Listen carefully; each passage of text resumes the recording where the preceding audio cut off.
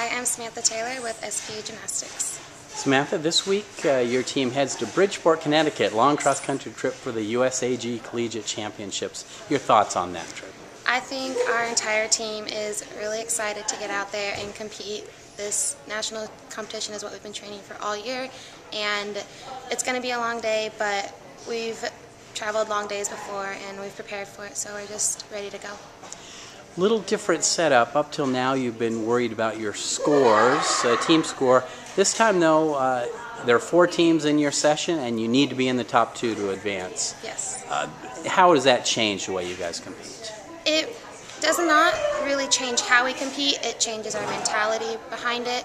We go out there and we want to hit the best routines we can. We want to hit the routines that we do in practice every day and just come out on top and ready to go, and with the confidence that we will be qualifying at team finals. Your team, other than the freshmen, have experience, have been to the last couple championship meets. How will that help you?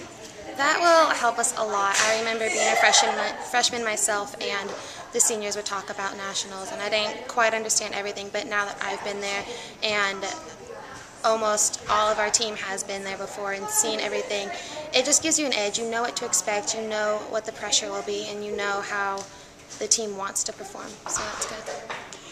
After Thursday, which is a session, hopefully you advance to Friday's team finals. Then Saturday's a little different. It's all about the individual and events.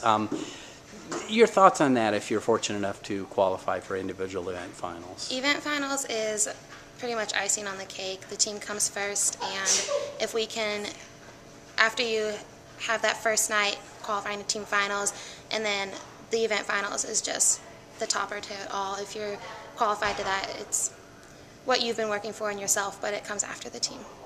And just lastly, we could comment just on your career at SPU and what maybe you've viewed as the highlight of your career. I would say the highlight would probably be either breaking school record on beam our sophomore year at conference, and it was at home, or just qualifying to nationals last year and everything that came from that. But the experiences here have been the best 4 years I could have asked for, and they went by faster than I could have ever imagined, and it's definitely going to be a big void in my life after, but I'll always have the family here. And what are your plans after this year?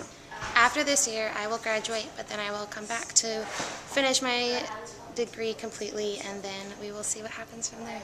Great. Thanks very much and good luck. Thank you.